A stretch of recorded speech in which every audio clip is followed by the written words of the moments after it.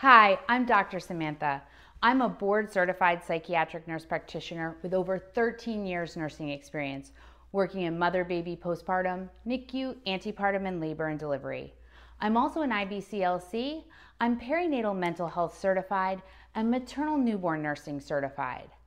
Heartburn is one of the most common complaints during pregnancy.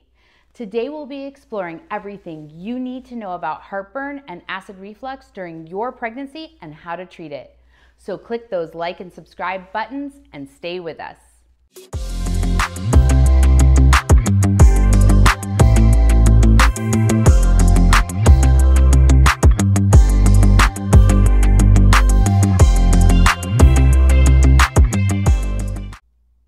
Let's start with some terms.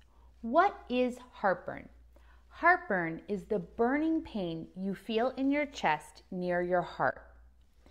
Now, there's two other terms that we sometimes use to describe this medical condition. The first is acid reflux. So acid reflux is where the stomach acid comes up through the esophagus from the stomach. This happens because there's a little sphincter or a tiny kind of valve at the bottom of your esophagus where it meets the stomach. Normally that valve stays kind of tight, but during pregnancy, some of our hormones makes it looser, allowing the stomach acid or food to come up. Finally, there's gastroesophageal acid reflux disease or GERD, which is the more serious version of acid reflux and heartburn, and it requires a stronger treatment. What are the symptoms or signs of acid reflux?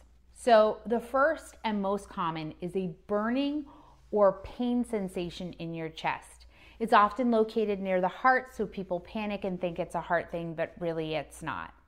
The next is feeling bloated or full, and this can happen often.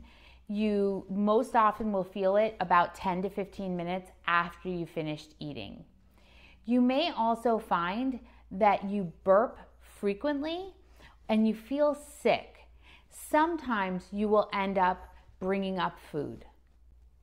The causes of heartburn are most commonly due to either overeating or hormones related to pregnancy. The hormones relaxin and progesterone are needed for a healthy pregnancy, but this kind of relaxes everything in your body, including that GI sphincter that I mentioned before. When that sphincter is loose, it allows for the acid to come up, creating that burning feeling. Now, stomach acid can irritate the tube going down to the stomach or the esophagus, and it can cause a burning sensation. Now, in addition to this, the uterus, which is where your baby is living, gets bigger and pushes up on the stomach, helping the acid to go up further and thus creating the acid reflux. Please remember to hit the like and subscribe button so you can get our latest content. So there are some homeopathic treatments that you can use to help with your acid reflux. The first is warm milk. So milk helps to calm down acid in the stomach.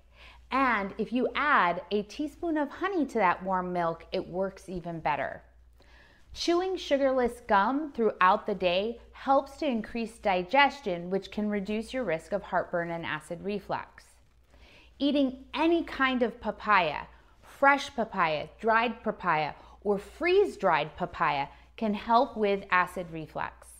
And finally, if you eat 1 to 3 almonds after every meal, this can help reduce the acid that you have in your stomach. There are many medications that you can use for your heartburn. We start with the most basic, like Tums, Maalox, or Mylanta, which can all be found over the counter. But you can't just use these without talking to your doctor. The reason why is there's many different versions of these 3 brands. Some contain aluminum or aspirin, and these are not safe for pregnancy. So if you feel the need to use a medication, please be sure to ask your doctor first. Now, if your heartburn is a little bit more intense, your doctor may recommend a proton pump inhibitor such as Nexium or Prilosec, or a histamine 2 blocker such as Zantac. Now, again, You may find some of these over the counter, but you need to speak with your healthcare provider first. You cannot take antacids at the same time as certain medications because it will interfere with their absorption. So your doctor needs to tell you what is safe for your pregnancy and what time you should be taking these medications.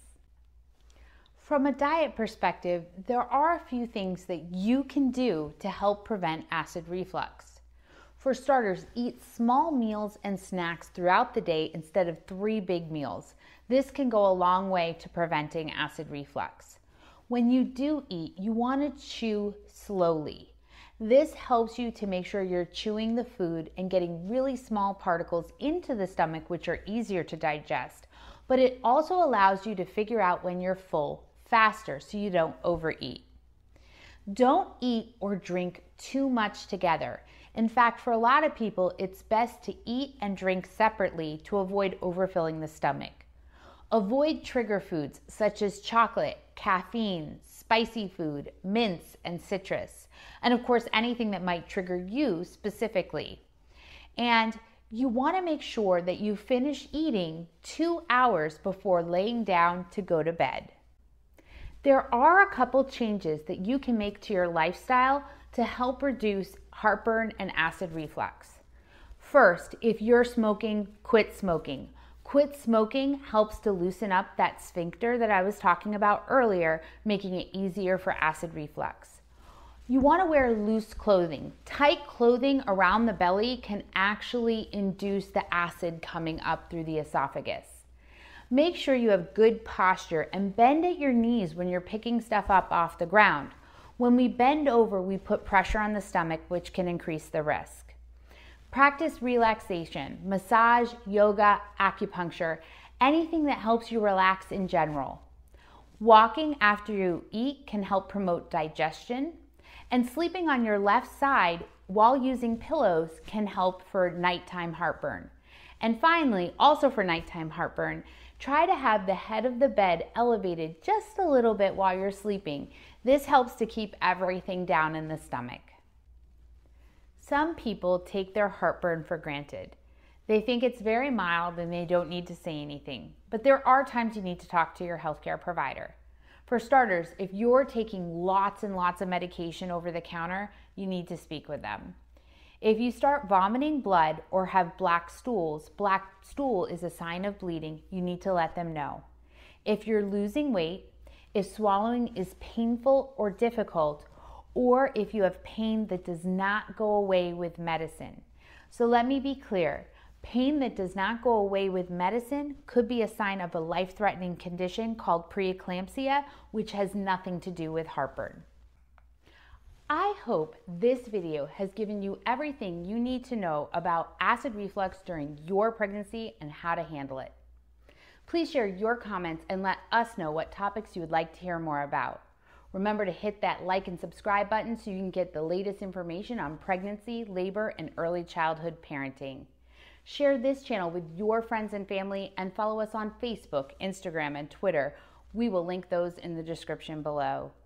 Thank you so much for joining us at the Maternity Mentor.